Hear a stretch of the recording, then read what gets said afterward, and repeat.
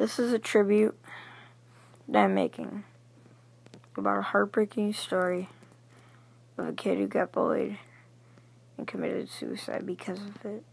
1989, Ryan Halligan was born. Ryan was a nice kid with a big heart, but he also had a learning disorder, which caused him to get bullied by his peers. This started during the 5th grade. And by the 6th grade, Ryan had told his dad that the bullying wasn't really happening anymore. But he was wrong. In the beginning of 7th grade, Ryan told his dad that the bullying started again. He asked for a kickboxing set for Christmas to learn how to defend himself. In February 2003, Ryan got into a big fight with the bully, and it was then broken up by the assistant principal. Afterwards, they became friends, which coincidentally actually happened with me and a kid who bullied me. So, anyways, after they were friends, Ryan told the bully a personal secret, and the bully then used this information that he had received from Ryan to spread a rumor that Ryan was gay. And, so you can't, just because somebody's acting like your friend doesn't mean you can trust them. And then during that summer, Ryan met a girl online, and he established a good relationship with her. Or was it?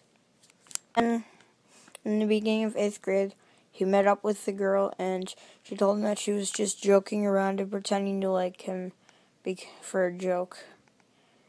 And then she called him a loser.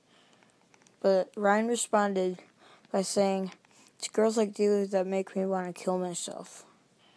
So that's exactly what he did. Ryan's dad was out on a business trip. Early in the morning, Ryan grabbed a necktie and hung himself in his bathroom. His body was discovered by his sister later that morning. And yeah, pretty much that's it. Later on, the boys came over and begged for forgiveness. They literally begged his dad for forgiveness. Except it's not exactly easy to forgive someone when they caused your kid to kill themselves. But hey, I'm not Ryan's dad. But he still forgave them, but I guess you could tell how sorry they were, and that they didn't mean to hurt him. It was too late for them to forgive Ryan, pretty much, because he was already dead anyway. And you're bullying people as a joke, stop. Because it's not funny. It causes people to kill themselves, which is what happened with our poor friend Ryan here. If he was alive today, he'd be 25 years old.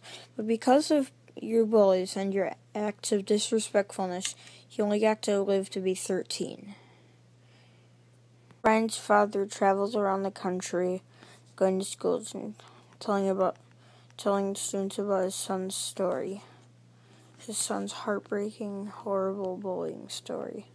Might come to your school. So if you're a bully, stop bullying. It really hurts people. It really hurts them. A tribute for Ryan Halligan. Thank you for watching.